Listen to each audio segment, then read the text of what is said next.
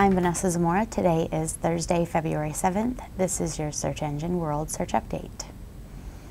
Yesterday, Chief Executive of Time Warner Jeffrey Bukes made the announcement that its AOL division's Internet Access business will in fact be split from AOL's website and online advertising business, as part of Time Warner's efforts to raise its declining stock price and focus to the more profitable parts of its business.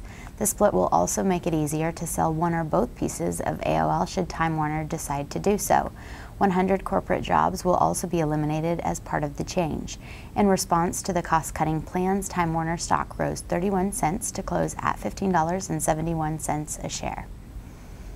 Japan's telecom and internet company Softbank Telecom announced that its net profit more than quadrupled, shooting up to $871 million from April to December 2007 compared to the same period in 2006.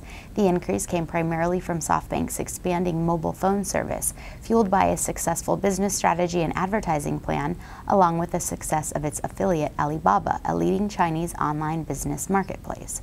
Softbank, which owns a 41% stake in Yahoo Japan, has seen shares raise 12% this week with the news of Microsoft's $44.6 billion bid to take over Yahoo, a 62% premium over Yahoo's closing price before the bid.